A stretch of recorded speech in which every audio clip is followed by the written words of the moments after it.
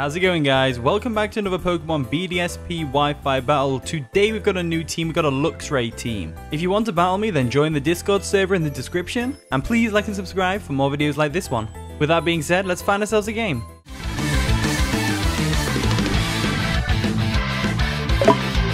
Alright, we found our opponent, Poppyhead21 from the Discord server. They've got a pretty cool looking team. They've got a Blastoise, Rhyperior, Roserade, Rotom-Heat, Crawdon, and an Espeon.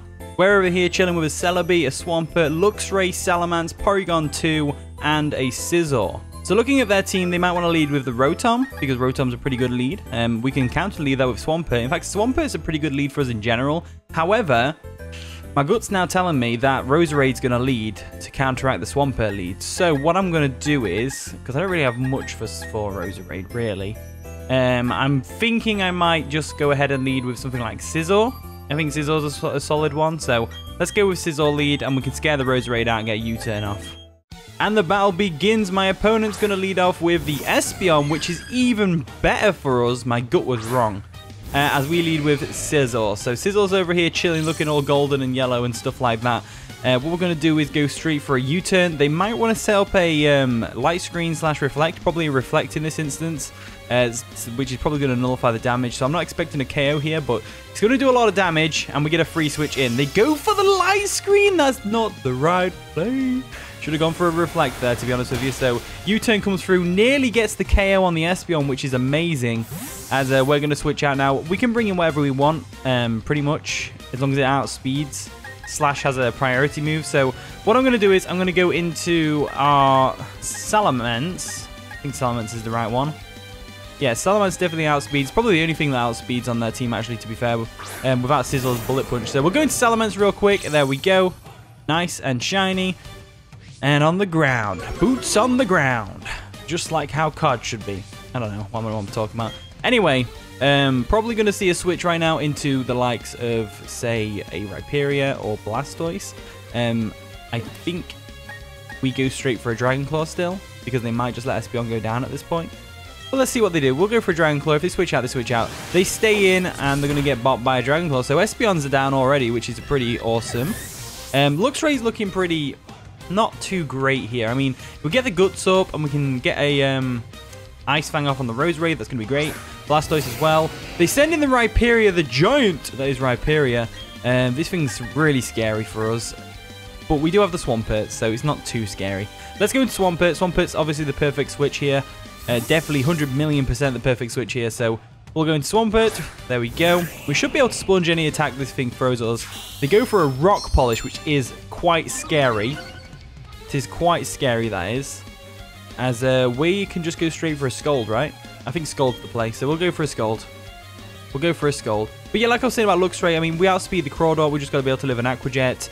We outspeed Blastoise, can go for a Wild Charge. Might be able to do some decent stuff here. So they're going to bring in Blastoise now, and they're probably going to set up a Shell Smash, right? We get the Scald off. Do we get the burn as well? That'd be nice. Maybe? We got the burn! Yes. Okay, cool. So a little bit of chip damage on the Blastoise. So I'm looking at this situation, and I'm thinking, how do we handle Blastoise? Now, it's going to be a difficult one. We can definitely get a discharge off on it with Porygon. So I think we switch into Porygon now, and we try and go for that discharge real quick. So we'll switch out. Like I said, they're probably going to go straight for a Shell Smash. Maybe it was better to go for an Earthquake. I don't know at this point. We'll go into Porygon anyway. Porygon 2. We're going to trace his Torrent, because that's really useful. And there's the Shell Smash. So, oh dear, this is scary. So Blastoise with a Shell Smash up is a very scary Pokemon to deal with. However, I'm pretty confident that Porygon 2 over here can definitely take a hit. We are especially defensive, of course. So I think we're in a decent place. A decent place, to be fair. So what we're going to do is, we're obviously going to go straight for a Discharge. Now, if you're wondering why I'm carrying Discharge over Thunderbolt, it's because it has a 30% chance to paralyze as opposed to 10% chance that Thunderbolt has. So I figured it works out better. It's basically like the Scald of electric type moves. Alright, it's going to go for a Surf. So looking at that, it means it hasn't got Aura Sphere, which is always good to know. Surf does about 50% to us, which is a lot of damage to a Porygon. Discharge doesn't do too much damage, though, which isn't good at all. Really isn't good. Leftovers recovery is going to be nice, but at the same time, it's not. So I'm thinking our saving grace here is going to be Celebi. I think Celebi can probably take a hit. Scizor could probably take a hit as well. I don't think Porygon's doing too much this game, though. I really don't think Porygon's doing too much. The only thing I can think to do here is to switch into Salamence real quick on the incoming Surf. Take the Surf, switch into Scizor to take an Ice Beam, go for a U-turn, and then try and get some damage off somehow. So we're going to Salamence to take a Surf. We definitely take a Surf with Salamence, that's 100% sure. So come on, let's see what we do. There's the Surf. It's going to not do too much damage to us. It's about 50%. That's quite terrifying, actually, considering it's resisted. And what we'll do is we'll go into Scizor now, expecting an Ice Beam. If they don't have Ice Beam, I'm going to be very concerned. They've got to have Ice Beam, right? Surf, Ice Beam, Shell Smash, and then whatever the third move is. So we'll go into Scizor now to take an Ice Beam. See what we can do here. Let's have a look, shall we? Ice Beam comes through. We should definitely tank that, right? Oh, yeah, definitely. Don't freeze. Don't freeze. Okay, cool. So, this situation is tough to deal with, to be honest with you. It's pretty tough to deal with. So, what I'm thinking is we go for a U-turn. Oh, well, yeah, that's why Discharge did so little damage. That makes sense. Yeah, light screen. I completely forgot about light screen. My bad. Let's go for a U-turn. Anyway, we should be able to take at least one Surf. There we go. They're going to withdraw the Blastoise. Interesting. And they're going to go into Roserade. I don't think that was the play, to be honest with you. I really don't think that was the right play. So we'll go for a U-turn on the Roserade, which is great. And we'll go on back. And what we can do now is we can actually bring in Luxray. And Luxray should be able to just go ahead and go for an Ice Fang and take this thing out, right? I mean, we won't outspeed, like, that's for sure. But regardless, we at least can't be put to sleep by Sleep Powder. So, not too bad of a situation. So, what we can do now is, like I said, we'll go for an Ice Fang. Like so. Boom. An Ice Fang should definitely take out Roserade. They could switch out here into the likes of Rotom. Rotom is a decent switch either way, to be fair. They stay in and go for a Sludge Bomb. We're going to be able to catch KO with the Luxray, which is perfect. So, we've got one down. That's Roserade out of the way. And that's one less threat for Swampert as well. So, that's great. That's absolutely great. So, what can they bring in now that will outspeed us? Now, I'm kind of thinking, I think they bring Rhyperior in, right? Or they can just bring in Rotom. There's the Rotom. So Rotom, yeah, Rotom is the solid switch there, so that's fine. I'm just going to go for a Crunch on the off chance that it goes for like a Trick or something. Overheat, nope, fair enough. That's actually worked out really nicely for us because it means now we get a free switch into the Rotom with something that can KO it. So we'll go ahead and do that. Luxray being gone, it got to do something which is always great. The obvious switch here is Swampert, so I'm going to go into Swampert real quick. Swampert just walls the crap out of this thing. Big time walls. So what we can do is we are going to go for a Stealth Rocks. Stealth Rocks is a good one because it's going to damage the Rotom on the switches. And also it'll break a Focus Sash on a Crawdon and do a little bit more damage to the Blastoise on the switch. So let's go for a Stealth Rock. They're definitely going to switch out, right?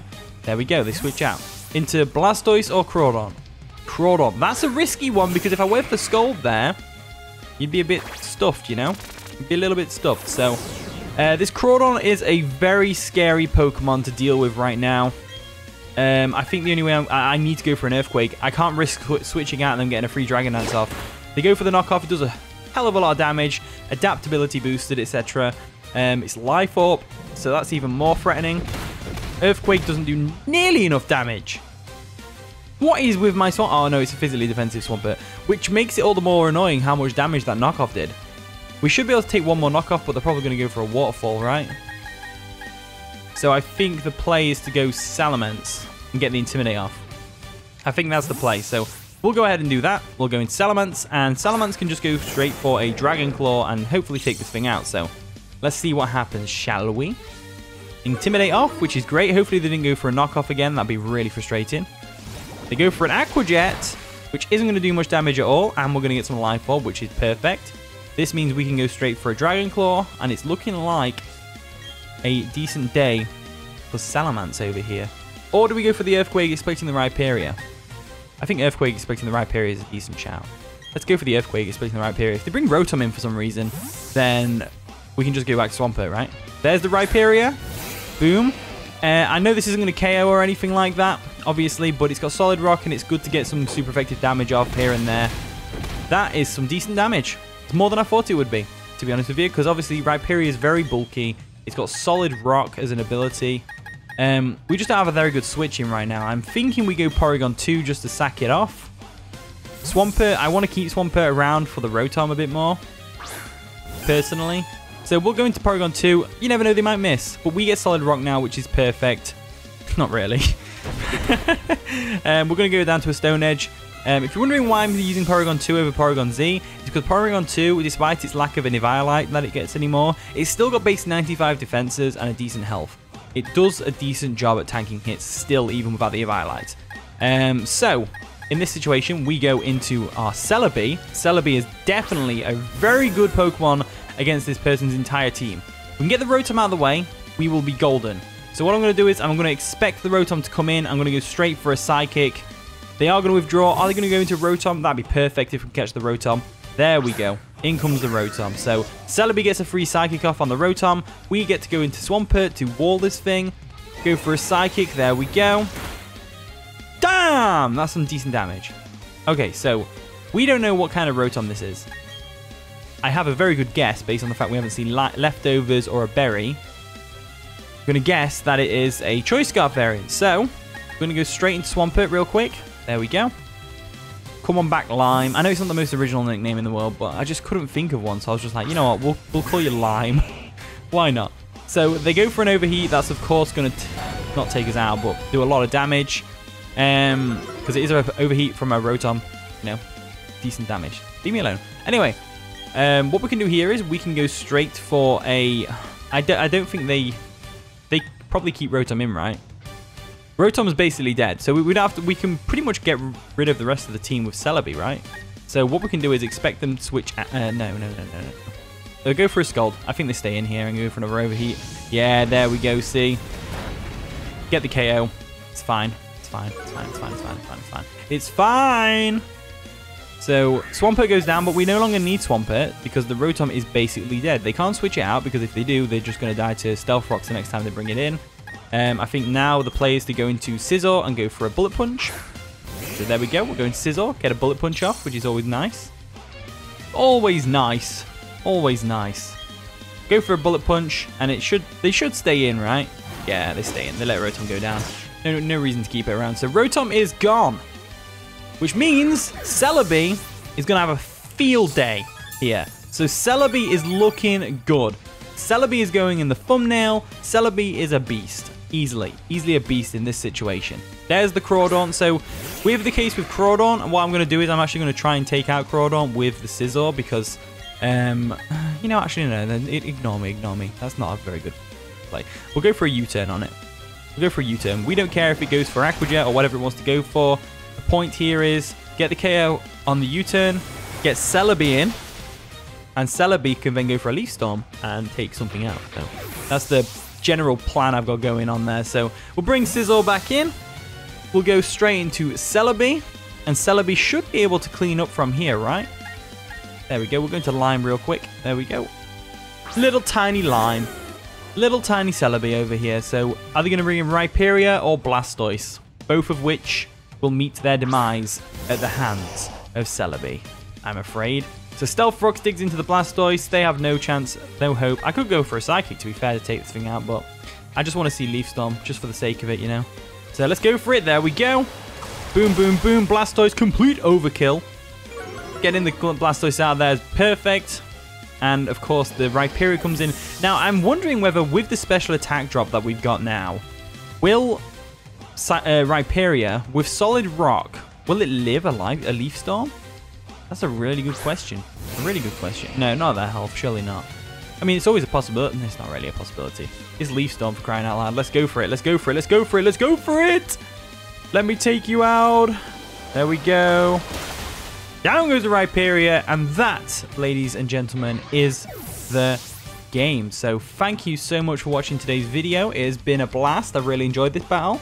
So GG to Poppyhead21.